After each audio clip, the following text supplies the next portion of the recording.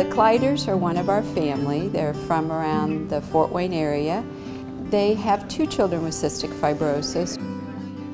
Over the last 3 to 5 years, the Lickliters have joined us in multiple clinical research studies.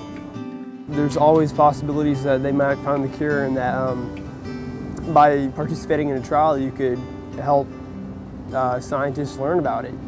And it's kind of like asking any kid or anybody, are you excited for the day of your freedom? I mean, yeah.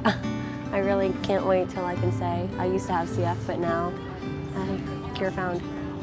Park actually did a research study when he was a baby. I have always been an advocate of the research studies, but the biggest cause I think that motivates us is that we want to find better medications, and someday cystic fibrosis will be a very, very treatable disease with a normal lifespan, and that's what our goal is.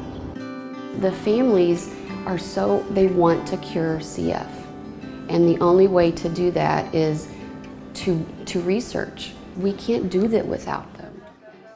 Some of the newer therapies have allowed them to maintain their health, and I think importantly, it's allowed them to learn more about their own disease and how to take care of it.